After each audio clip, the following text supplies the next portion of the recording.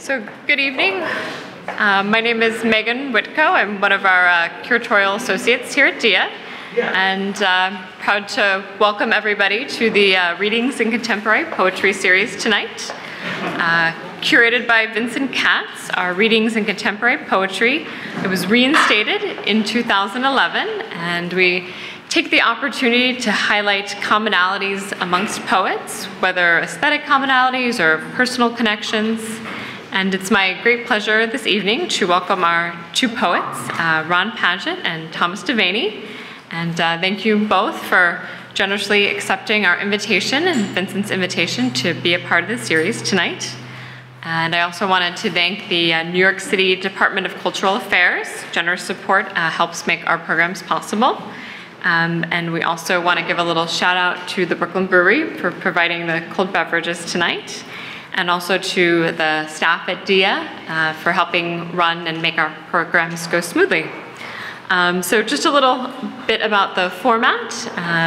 Vincent's going to come out and introduce our first reader, and then following that we'll have a short, after the reading we'll have a short intermission in the middle. If anybody wants to purchase a book or get another beer, they're more than welcome to do that. And after the intermission, we'll resume with our second reader for the evening. So without further ado, I'm proud to introduce Vincent, who will be announcing the first reader.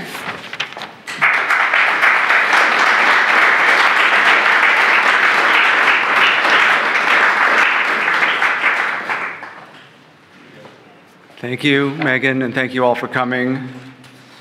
Really excited about tonight's reading by Ron Padgett and Thomas Devaney. This is, there's one more reading this season, which is on December 16th. It's Robert Kelly and Anna Moskovakis, so please come back for that one. And we have just finalized our Spring 2014 series, which is also going to be great. We've got kicking it off with Bruce Andrews and Nada Gordon, then Louis Warsh and John Coletti, David Trinidad and Joanna Furman, and the last reading of the season will be Charles Burkus and Ariana Rains.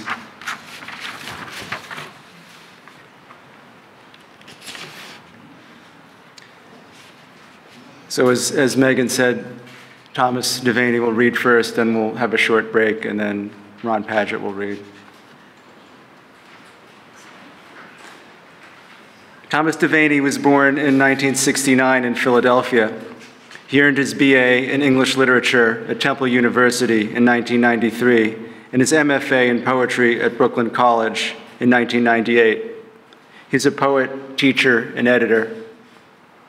His books include two poetry collections, The American Pragmatist Fell in Love, and a series of small boxes, as well as the nonfiction book, Letters to Ernesto Neto.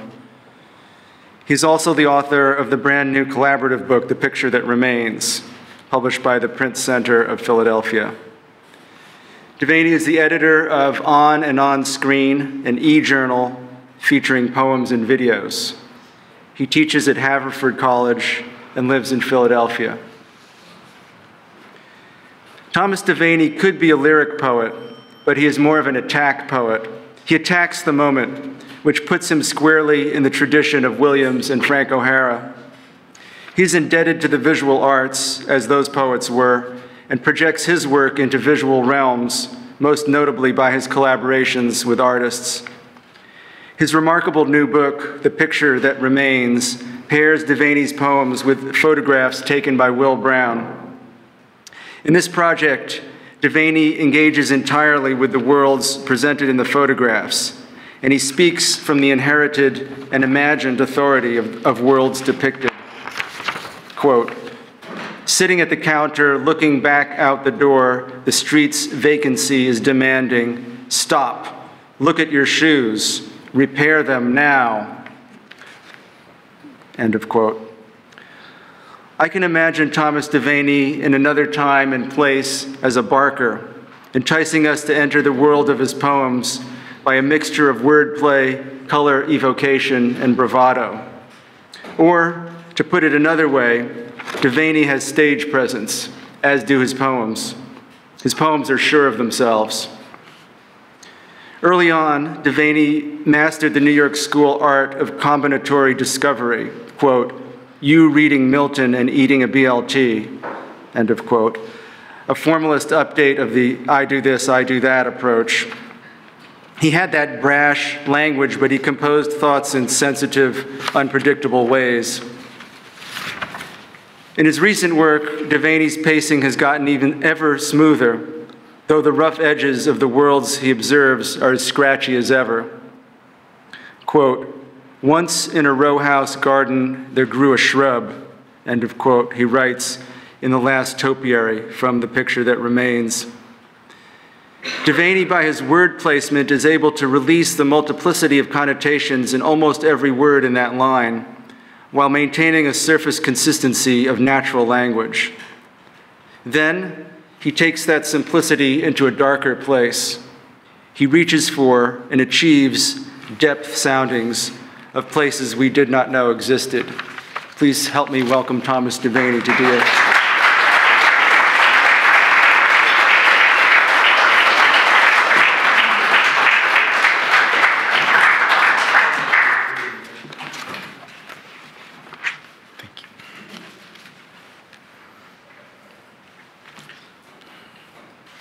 It's a pleasure to be here, and it's a pleasure to read with Ron Padgett, one of my favorite poets. I love Ron Padgett. Brought one of his little books with me. Thank you, Vincent. The first poem I'm going to read is called The Blue Stoop.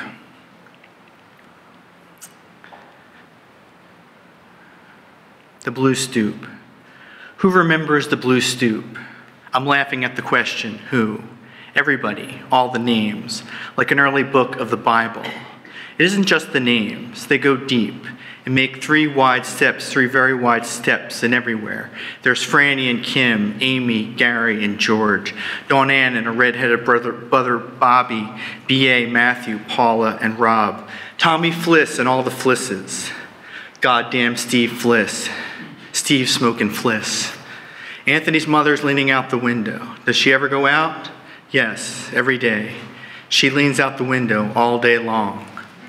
Anthony's uncle played the trumpet. Everyone knows that. But when we say he played the trumpet, we mean he played with everybody. Yes, Tony Bennett. But you've ever heard of Al Martino, Guy Lombardo? People, big bands. He played with them all. And in some third floor heaven, he still is. People say, once upon a time, a call was a dime. They say more than that can be said here. They're living. They say, don't forget where you're from, but I don't have to, because I never left. Recently, someone said the Blue Stoop looks smaller than it used to. I guess they know what they're talking about. But don't tell that to Michael, and a generation of roses weaned on a fresh coat of swimming pool paint, painted every few years. All the dirty kid faces that will never be clean. Those are my faces. It sounds like there's a happening in the middle of that. Put it closer to me? Okay.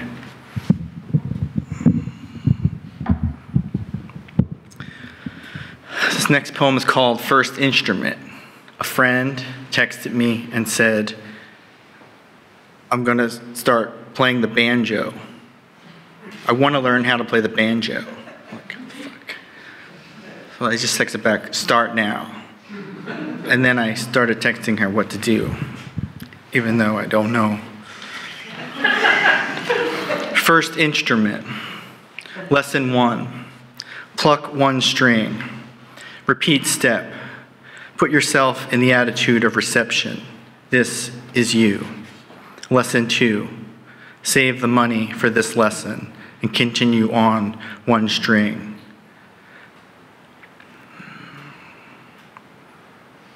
How you are sitting.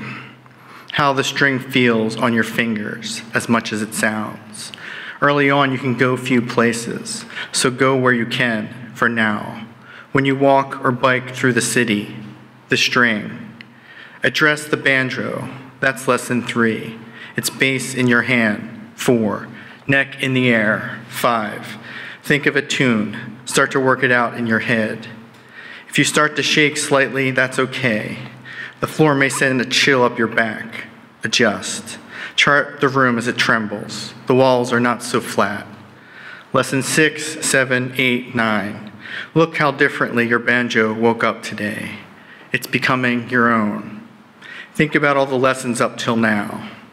Remember the time you said, I think I'm going to learn the banjo, that spark? Remember the telephone wire and how it shone at night. Even after you close your eyes, it was there, even now. Review. Review. Continue to sit with your banjo. Take your time. Sing all you want it to know. The first songs you heard. Yell them. You don't have to say, I hope it likes what I say. The beat is not obvious, so make it obvious. Exaggerate. Add the body. Cancel the count. Your feet, your head, foot, head, leg, foot, head, foot, head, foot. 10th lesson, 4 beats on, 4 off. Each rest gets perceptibly softer, like you're holding your breath underwater, but now you can breathe there. Time isn't too big of a thing, it's the only thing. Look at the back of your hand, the hair on your hand. What holds the notes together after they've been played? The room, the body of the banjo, your head, fingers, a cloud, 2 clouds. Check temperature. Tone matters. The early songs remain vibrating in the air. It takes time, how time sounds. It's not what you expect and not completely safe, but sound, yes, why we have ears. 11. The sweat of the strings, where everything comes home to roost. Hold up. In a niche. Play the tune you've been playing. Fake nothing. Chickens are dumb and fierce, and they can be fooled, yes, but who wants to fool a chicken? This is not a folk song. If you're going to play, play the moment. For now, everything else is there. Sing yourself a question and sing back the answer. It comes through the playing. This is July. That's enough for the month. Lesson 12. Late at night in late August, the light passes through the room. Domino, domino, dark domino, out in the woodshed, whatever that place is for you. Strum the open string, hold down a string and strum. Strum and hum. Listen to the night all night. It's never the same. Watch.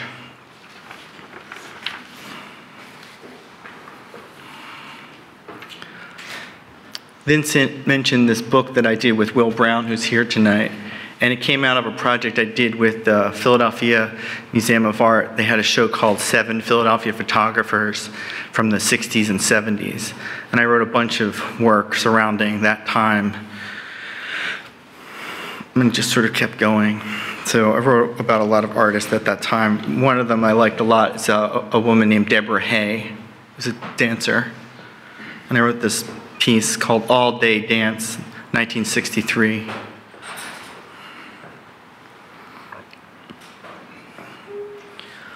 All Day Dance, 1963. Implacable in a chair. She sits in the only way she knows how. Completely. Then, much later, a turn, or rather a push into the place she looked headed. The sound of a clap hits everyone. A door is open and remains so. And now she's leaning forward and is arched towards the floor. Her legs mark another space. She has moved. The whole body has moved. Shunting the body in this manner is difficult to do, or even think about doing. It is strange that this should not be stranger than it is. The chair you sit in is not made for this, as the day stretches into one hell of a long night. But you let go, or don't hold on. There was someone else too, Another person is moving more lightly, more quickly, and maybe more wrongly. This is a duet or two solos. You can follow either or neither. He's all over the floor, covering and uncovering more space, revealing more area, though is perhaps but a marker, holder, or something she is dreaming. Perhaps it's he dreaming her, or us, them, or they, us.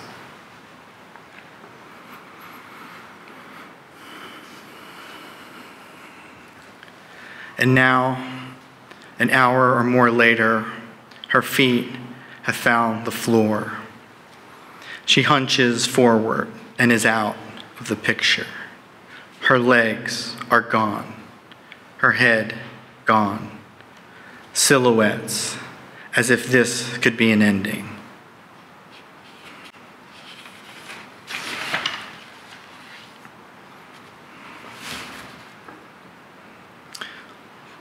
Poem written in an airport. Poem written in an airport. Either you put the paperclip on or the pen will bleed red. Either I look out the window or write the best poem of my life. Either the tape will stick or the leaves will remain until winter. Either the photo will make you cry or you will call an old friend in California. Either the aloe will soothe your skin or you will be back in grade school.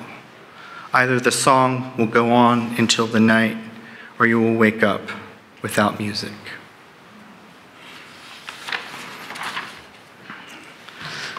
This next poem is called Runaway Goat Cart. And I saw this little image, it was about this big, of a cart with a goat and two little kids in it. It's a painting by a guy named Bill Traylor. And I think they had some of his work up here recently. Kind of just kept thinking about it. I bought the postcard. Runaway Goat Cart. This is how the cart starts, like a bad brother and sister team hitching up the horror. The goat cart starts like this, a stuttering bobble, the path, low branches, patches of light, the lake through the woods, something like smoldering fire in the nose.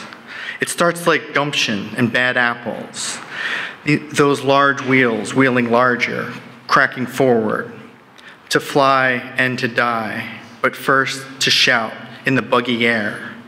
Night of mosquitoes and mud, night of uprooted trees and glee. Swooping bats, nothing left to see. They picked up speed like this. Sister says no, and brother says no, oh no. The blind scratch of a thicket, 1, 2, 3, 4 phantoms more. The scent of tree clumps in each divot. This is how the mud-matted goat runs, its slat eyes back behind its head, a fright outstripping her own muscle bands, and those freak eyes again.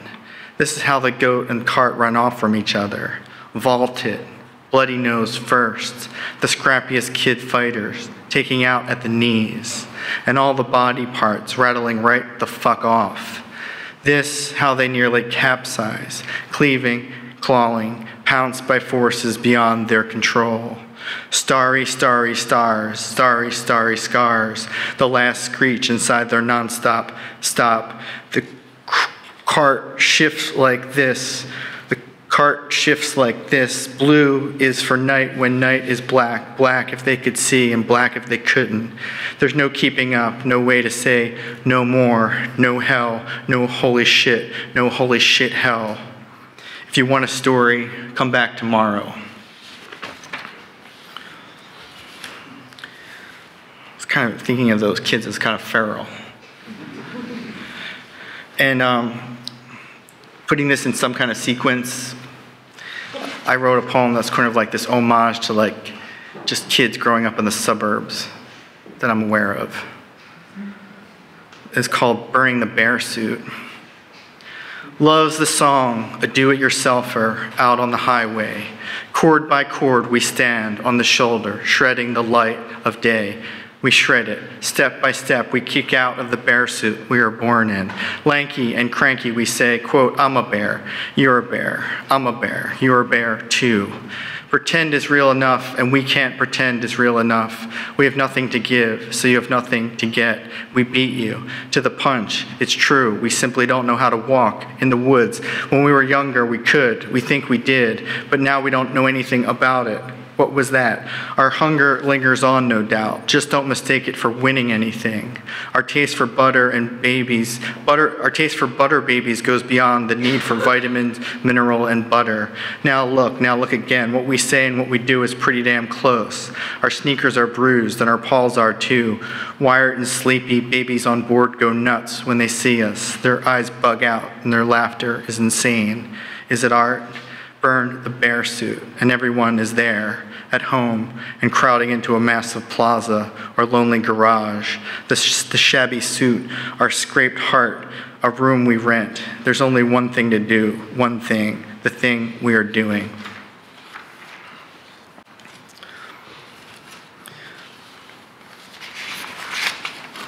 So I'm going to read 3 poems from my book with Will Brown, and then I'll end with the last poem. All 3 of these are in this book that's coming out. There's a mock-up of it out there. It's like at the printers. It's very pretty. Here's like a picture from it. I love it. The picture that remains. Every project I do, you're kind of writing it slightly differently. So all the poems are kind of something else, something not me, whatever it could be. The picture that remains. Buzzing in the glass, the soda water has gone to my head. Sitting at the counter, looking back out the door, the street's vacancy is demanding. Stop, look at your shoes, repair them now. A lot of signage I'm quoting. I continue to look, the green on dark green plywood street where the window used to be. Someone's second best suit, a Buick special that clicks, starts, and goes. The shoeman's silhouette, a sign itself. The storefront window of the wireworks. The cross old-timer will have none of it. Of what? The oldest old mean guy who stops by the lunch net every day and says, quote, clear as a comb, and in living memory of the James A. Garfield administration. Across the street noises no longer enter the room. The door frame has been stripped down, and there's another layer in its place. Worn hash marks, varnished staples, and what good is the silence? It won't even hold up the window pane. Nothing does. It could crack or crash any minute. The front windowsill has 2 cats scrunched into the last patch of sunlight. The largest of the pictures was deinstalled. The crew carried it away, and this is the one that remains. And so this curator at the PMA hired me to write about the show, and Will was one of the people. And then he said, oh yeah, you should get to know Will. He was friends with Rudy Burkhart and Edwin Denby, and these people that I think you've heard of. And so I did get in touch with him, and we started talking. But Will's kind of shy. But we became friends out of that. This is another poem from the book. It's called Geist. Anchored to the corner hutch, the family called it, quote, the hall tree. Mirror etched from the curtains, inset and set back endlessly, giving, never not something to look at, but you couldn't see yourself exactly. The dark shelves thinned to a vintage port wine and to innumerable umbrellas that once stood there, leaning. The family cursed to the business of blindness. The console now a splinter member of both clans, the Hutchgeist, and we its guests. A sack of purple potatoes fueling a clock, some trickle, some stream in the black walnut stain. Its current, 3 quarts of holes, 1 quart rainwater.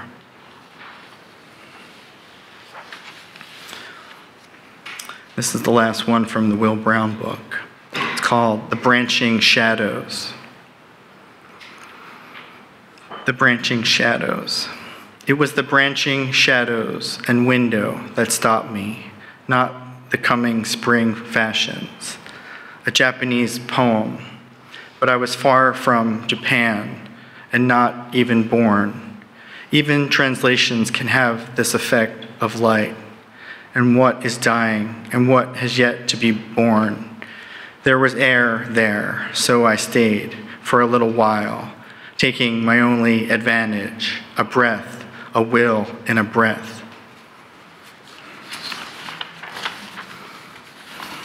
And this is the last one. It's called Darkroom Diaries. And since I was sort of immersed in all this material, I just wrote this one big catch-all poem, and I was just thinking about a person, a student who had to go to the dark room like every Wednesday night for like a month, a whole semester. So I wrote this diary in a voice that I had in mind. Darkroom Diaries. And last, I just want to thank Vincent for setting this up. Thanks, Ron, and everybody for coming out. Darkroom Diaries. Diary found in a dark room at Moore Women's College of Art, dated 1972. Tuesday, September 19th. The fresh air will kill you. Tuesday, September 26th. The radio in the next room turned to a classical music station all night. Tuesday, October 2nd. Eskimo headgear in the museum. At Shelley's drugstore, kids rode up on their bikes and handlebars. Tuesday, October 9th. Fell asleep on bed while smoking. Woke up to smoke everywhere. Ran outside with the smoldering Navy comforter. Tuesday, October 16th. A piece of scrap paper found in my pocket. But there's still time to save the lives of your children, written in pencil. Tuesday. My legs are dolphins that cut across the surf. Tuesday, November 2nd. Awake again. Sleep. Dream. The Andy Williams Show. Drink. Some people came in wearing trench coats. Tuesday, November 9th. Susan said it's forbidden for our pictures to echo the objects they depict. Nothing looks like that, she said, but it's allowed for the world to look the way it does. Fine words, those. Tuesday, November 16th. One more night. Still here. Tuesday, November 23rd. Some nights you skip.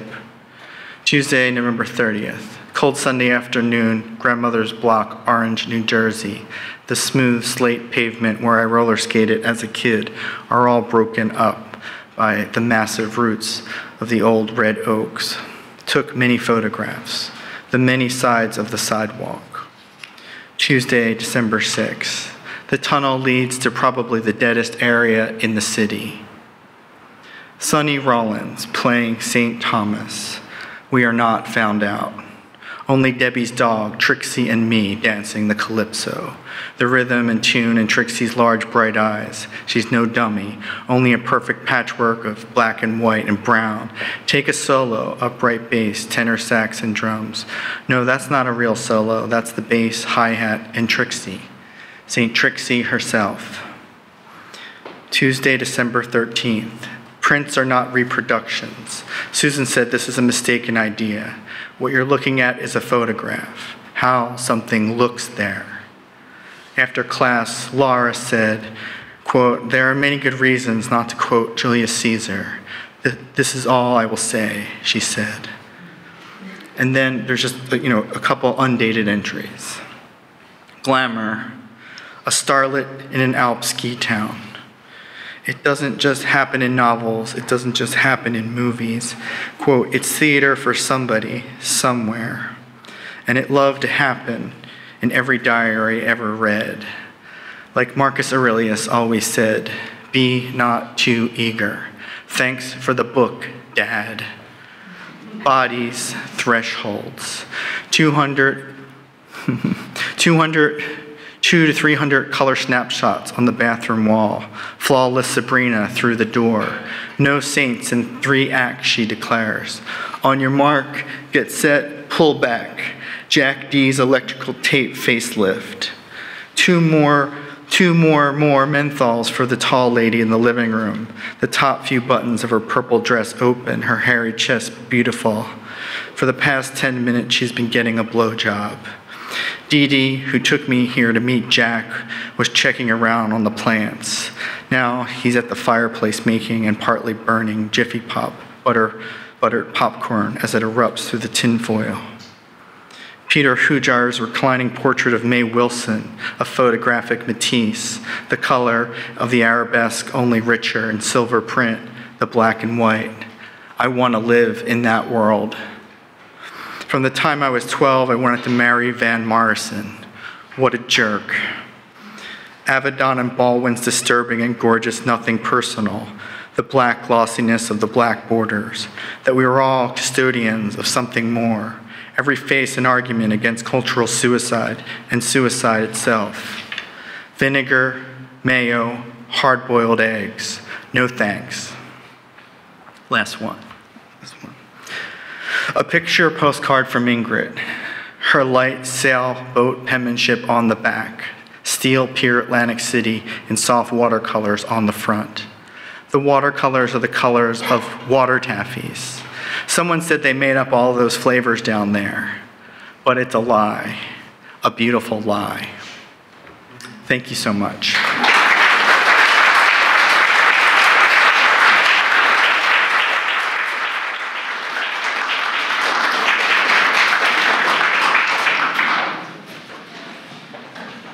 Thank you. It's my pleasure to introduce Ron Padgett. A pleasure and also a daunting task. Ron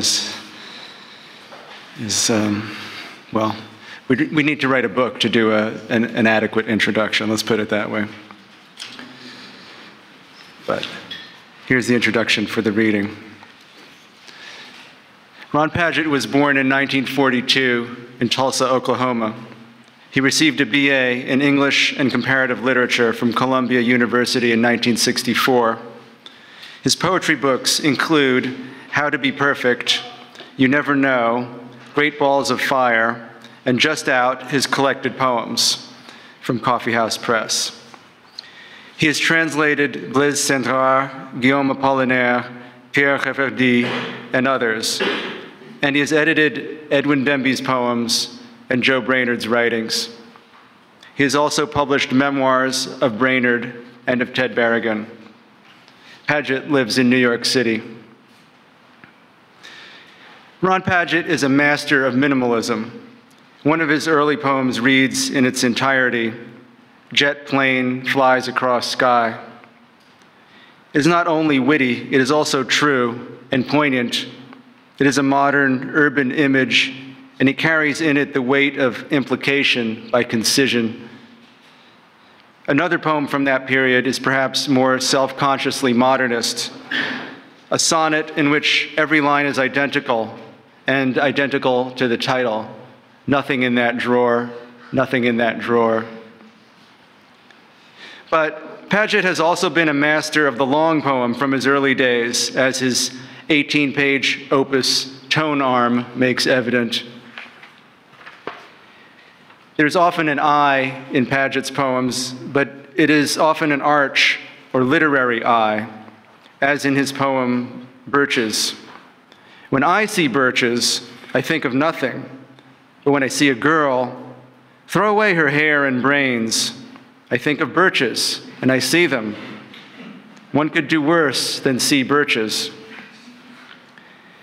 And yet, Padgett is able to play almost endlessly with the audience's expectations of the narrator in his poems. He has commented that his writing process consists of starting somewhere and then letting his mind take the poem wherever it will. These unpredictabilities are what excite us in a Padgett poem. In June 17th, 1942, the narrator appears to be Padgett. The date is his birth date. He refers to his wife, son, and friends by name. However, the poem, which at first appears to be deadly serious, then seems to be ironic in tone. This shifting back and forth is never resolved entirely, but in my opinion, it is where the poem leaves the reader or listener that counts with Padgett. He is a master of endings as much as he is of beginnings. In June 17th, 1942, he leaves us in the present, and the ultimate impression is serious after all. I would like to propose that Padgett, as well as being one of our most hilarious poets, is one of our most serious poets as well. Tonight, we have an opportunity to tune in to the multifarious Ron Padgett. Please set your receivers and help me to welcome Ron Padgett.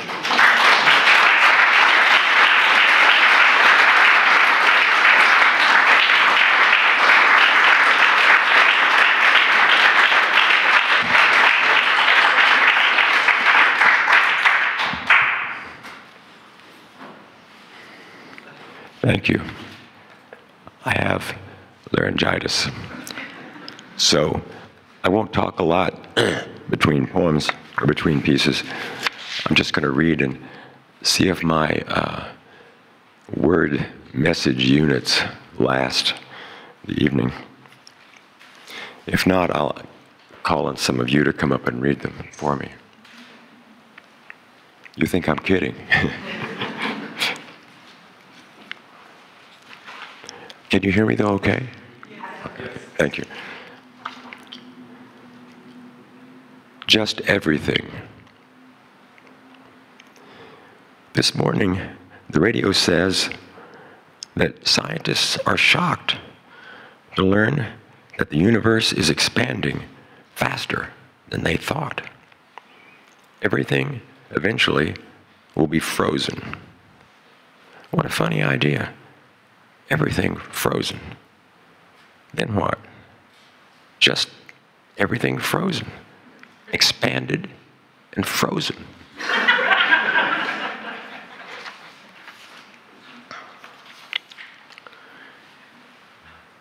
Bartok in autumn, 53 years later. I walk around early fall, no one around. Pick up this limb, that, heave them off down the side of a drop, a birch or something.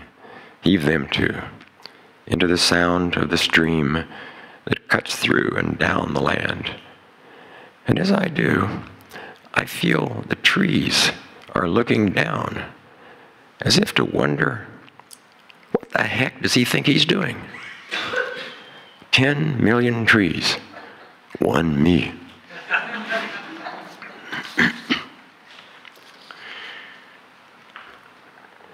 My 75 Chevy. Out in the yard sits my 1975 Chevy pickup truck, repainted red with a white roof, dents erased, carburetor rebuilt, new tires, new dashboard, black leather seat covers, new floorboards, and 2 new side mirrors.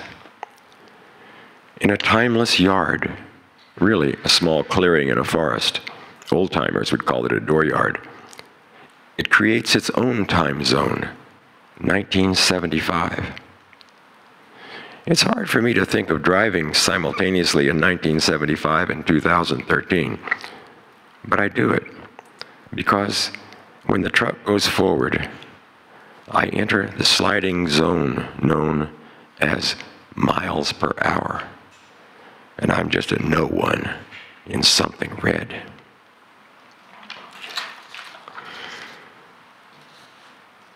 And now I'm going to go out on a limb and read a prose piece that I wrote a couple of months ago up in Vermont. And it's about 15 pages long, and that'll be the last thing that I read, assuming I get to the end of it. It's called Completion. I am writing this in a school notebook whose name, printed on the front cover in large type, is Completion.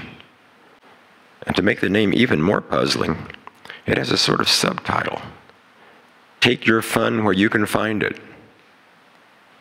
The notebook is from Japan, which perhaps offers some idea of why this title and subtitle have been joined in such an unlikely place.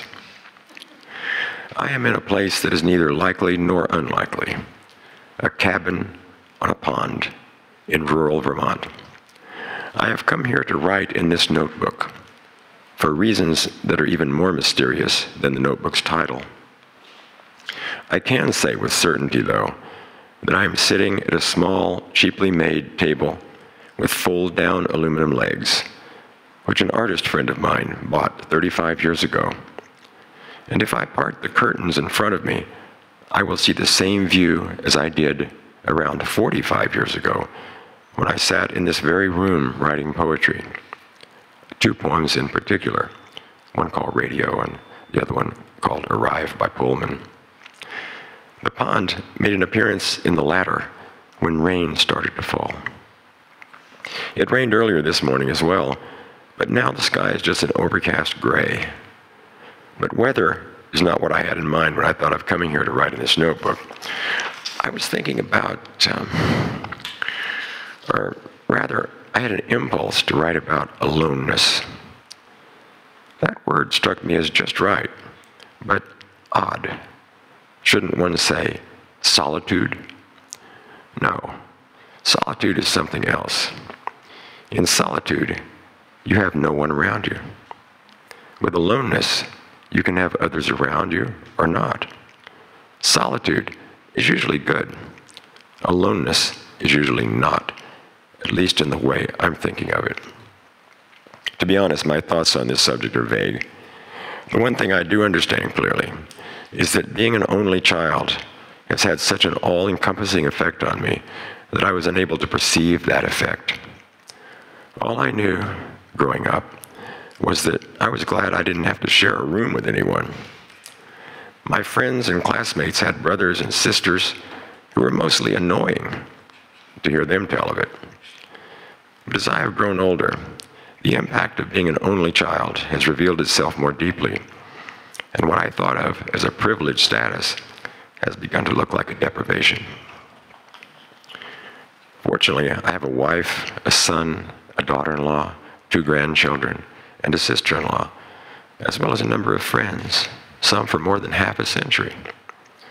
This takes the edge off my aloneness, the soothing effect of being with people I would give my life for.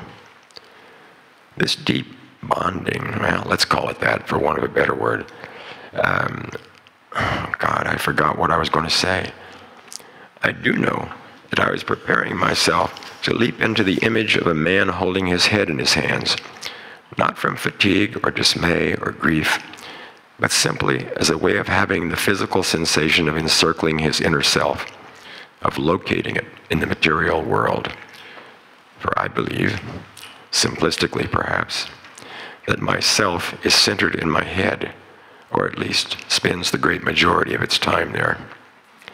By self, I mean the conscious self, the one you can talk with, the one whose thoughts are in the words you think and are aware of thinking, and even in the semi-conscious self, the one of half-sleep and intuition, of unexpected conceptual jumps, seemingly bizarre associations. It's the self that appears on waking and fades out in sleep. In short, it's the person you have to live with all day. You might like this person, or you might not, which of course is very important for your everyday life. But either way, you are stuck with being who you think you are. And though the identity of that person can evolve over time, the fact of its being there does not change until you die. And after that, I have drawn aside the curtains and taken a glance at the pond. Its surface is absolutely still. In fact, everything outside is immobile. Trees, sky, air. The only things moving are my arm, hand, and pen, though from time to time I shift in my chair and take a swig from a small bottle of water. What if I had no wife, no family at all? Such things have happened to people. I'm thinking of the Holocaust, and continue to happen. The Middle East, or Middle America.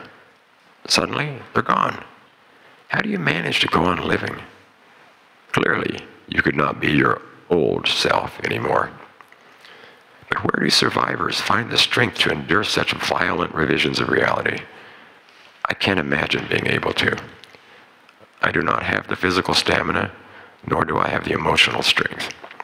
The strong self as an independent entity capable of not only surviving, but also of taking some pleasure and satisfaction in life. I depend on those close to me, more than they know. Yes, I'm a writer who is convinced that he is a writer, that it matters, and that from time to time, and that the time I devote to it, and not to my family, is justifiable. But when I peel away my identity as a writer, a husband, a father, and so on, right down to the isolated creature that I fundamentally am, I turn away from that creature, unable to look into its sad, bewildered eyes that seem to be asking, the eternal questions that arise in a sensitive adolescent. Why am I cursed with consciousness? Am I the result of a freak accident in the universe? Is the universe itself a freak accident? And why do I have a consciousness that presses these questions on me? Why can't I be more like an ant, dutifully shuttling to and fro as part of a society in which the idea of anxiety does not exist? In fact, no idea exists. Surely the universe would go on without ideas in it. In my first year of college, I read a book called The Origins and History of Consciousness by Erich Neumann. As I recall, he offered a psychological interpretation of the story of the Garden of Eden. That is, the expulsion of Adam and Eve symbolized the birth of higher consciousness when humans separated themselves out from animals. Thus, the triumph, however tenuous, of the conscious over the unconscious entailed a loss as well, the loss of innocence, that is, the loss of being an animal unaware of its own mortality, but also the loss of the bond with the other animals of the earth. Humanity had taken the first step toward isolating itself, and it would seem that we have taken many more steps in that direction, to the point that now we are isolating ourselves from one another. The final step would be to isolate ourselves from ourselves, in effect, erasing our humanity. If you want to see that in a positive light, imagine it as a return to the Garden of Eden, except that the garden itself would be gone too. Give a man pen and paper, and he will obliterate the Garden of Eden. I look out the window. Small ripples on the pond, fog in the treetops. Was it there before? I have the day ahead of me. Things to do, things to think about doing, and whatever else happens to come up. I will be normal. I will be normal. The way the person I am known to be is normal. I'm by no means saying that this is a bad thing. After all, one cannot live entirely in an existential quandary. We need breakfast, too. And in the end, who is to say that breakfast is less important than quandariness, or even that the two aren't fundamentally the same thing in different forms? That is, you do what you do. Aside from a bit of amateur psychology, I've never been able to understand other people. That is, to have a grasp of what drives them. Perhaps no one really does, but what surprised me was how long it took me to realize that my knowledge of other people, even those I call my best friends, was superficial. Perhaps this is one of the reasons I've gotten along with them so well. Another reason being our deep affinities, despite our differences. Little did I suspect that when they died, one by one, they took a little part of me with them, just as I kept part of them. Or so I believe. Perhaps this is simply a way of making their absence less, I was about to say painful, but empty is a better word for it. Outside the window, the pond is only a few feet away, and I can't help but see Joe on it again. It's Joe Brainerd. I can't help but see Joe on it again, floating around in the afternoon sun, his eyes closed as he goes into a deeper relaxation, the little flotation mattress under him slowly rotating and drifting. And suddenly they come back. Ann Kepler, Ted, George, my mother and father, my grandparents, and I feel as if it is my fate to represent them, which I do automatically, simply by being alive. And so we have the voice in our head, the one we think of as ours, the one we have listened to and even replied to since early childhood, when words became things and not just meaningless sounds. Look, I can pick up that word and move it to over there. And so the dialogue that lasts a lifetime, the dialogue that sustains us no matter how tedious or repetitious it becomes. Can you have a thought that is completely unlike any you've ever had before? I don't think I can. The words for it seem to be locked out of my head, where my consciousness is dashing around looking for something it can't find and doesn't even know what it is. The day goes by, and late in the evening, the mind assumes it has done its best and turns part of itself off for a while, leaving the other part to do whatever it does. I used to put great stock in that other part, the dream life, and I suppose I still do. But now the paradigm of conscious versus unconscious seems way too simplistic. There's something beyond my concept of my own mind, beyond my sense of myself, but I do not know what it is. A dragonfly hovered over the water's surface for a moment, then sped on, as if with an absolute sense of purpose. The new pine boards in this cabin smell good. If I sit and wait long enough, something will come to me. That's a little like saying that if you stand long enough on a mountaintop during an electrical storm, you will eventually be struck by lightning, and the light bulb above your head will explode. My penchant for comic book imagery comes partly from having immersed myself in comic books as a child, alone in my room, but not really alone, since I was with my friends, Daffy Duck, Little Lulu, Plastic Man, Sad Sack, and a host of others, all of whom lived in a world in which order prevailed and the colors were bright. Most other children were unpredictable. Their eating habits were strange. Their clothes looked unmatched. Actually, all my friends were boys. Girls were objects of attraction, glowing with vague romantic auras. And aside from my tomboy cousin, I didn't have a girl as a friend until I was in high school, and even she had been an object of attraction.